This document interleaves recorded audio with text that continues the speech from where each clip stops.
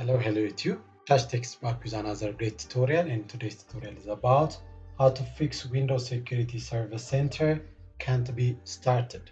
So you are using your Windows 10, Windows 11 or other Windows operating system, but the Windows Security Service cannot be started. So in this video we are going to see 5 solutions from basic to advanced. So let's start from the basic solution. So the basic solution, when you are receiving such kind of message, it will be the sign of virus. So make sure you make a deep scan to your computer. So to make a deep scan, you can use your Windows Security, which is click on the search icon and type here under the search box Windows Security. Then open the Windows Security. And after that, you will find here virus and threat protection, and open it. Then you will find option of scan options. So you will find here different scanning options: quick scan, full scan, custom scan, and Microsoft Defender offline scan. I prefer to advise you make a full scan to your computer, and after, if you find any virus or any harmful things, make sure you block them or quarantine them from your computer. And if your Windows Security is not functioning well, then you can use a third-party antivirus softwares. So you can use, for example, like Malwarebytes. Here, Malwarebytes.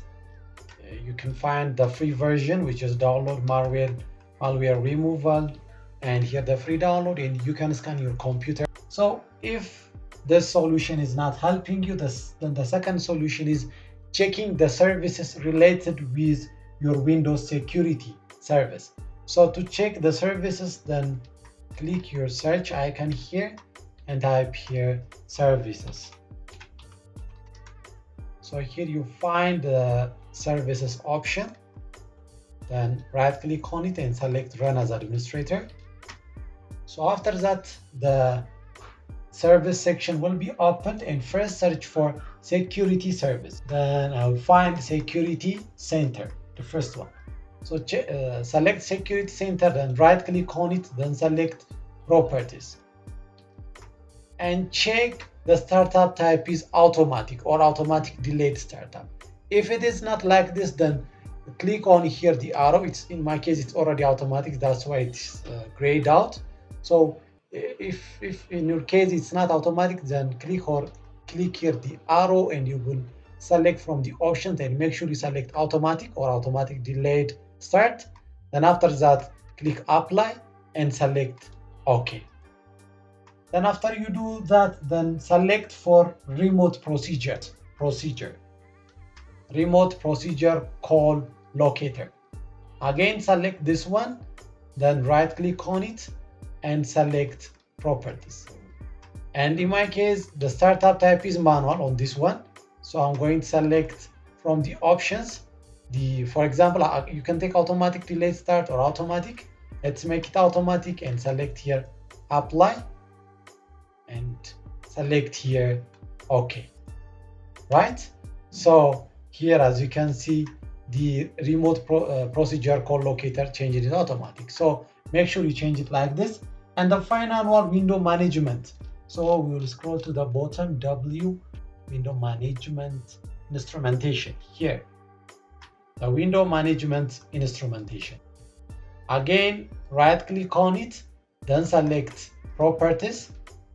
And in my case, it's already the startup type is automatic, so I'm not going to change it. But in your case, if it is not manual, then change it into automatic, then select here apply and select here OK.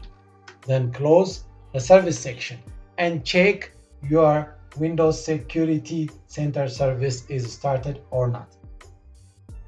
So the third solution will be running Security Center and Window Management Instrumentation services under local service.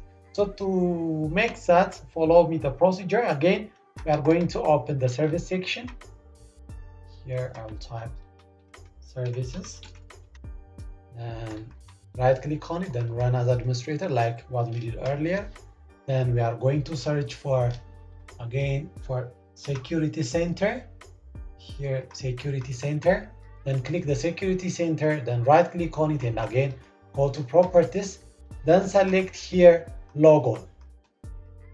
Then after you log on, in my case it's already under local service, but in your case if it's not in local service, select this account, then browse. Then after you browse, you will find local service option, then select the local service option, then apply, then select OK. Also do the same for Windows management and instrumentation. So here we found the Windows management, then right click on it, then select properties, then click on log on. In my case this one is not under the local service, so I'm going to select this account, then after that select here browse.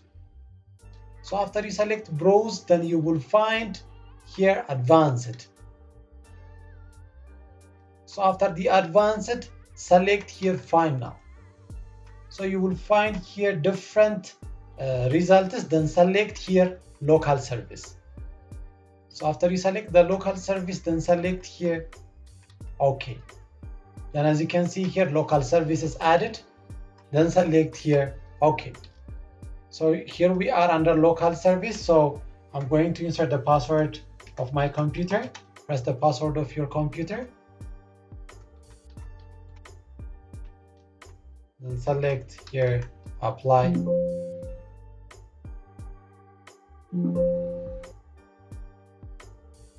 Then select here OK.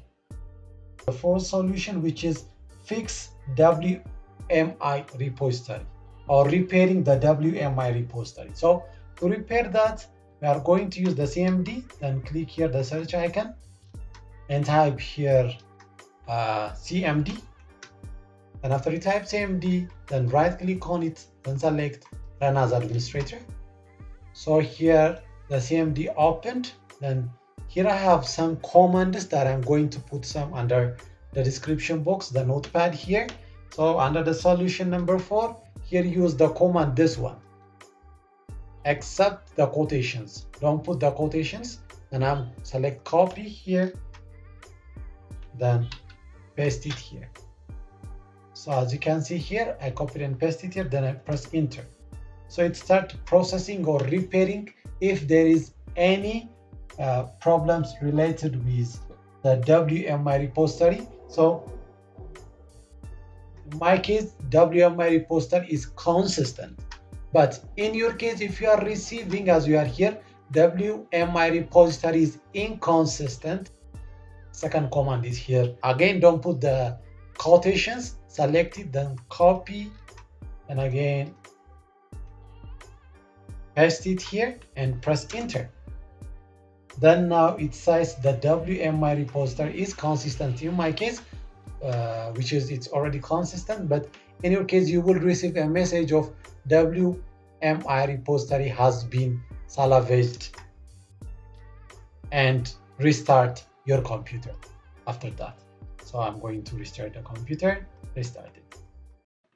So after the restart, check whether the Windows Security Center service is fixed or not. Then if the problem is still occurring, then the final solution will be system file checker. To make a system file checker, we are going to use again the CMD. Click here the search icon and type here CMD.